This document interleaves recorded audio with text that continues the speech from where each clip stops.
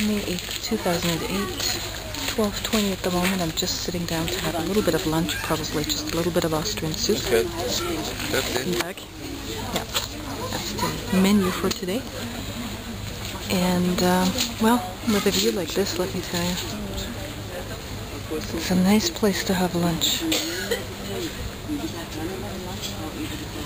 I'll stay here for probably about a half an hour, and then I head on to the city of Salzburg, the birthplace of Wolfgang Amadeus Mozart, one of Austria's most famous countrymen. I think just last year or 2 years ago he celebrated a big anniversary, or there was a big celebration of his anniversary in Salzburg, and I'm gonna have a look at what's for lunch right now.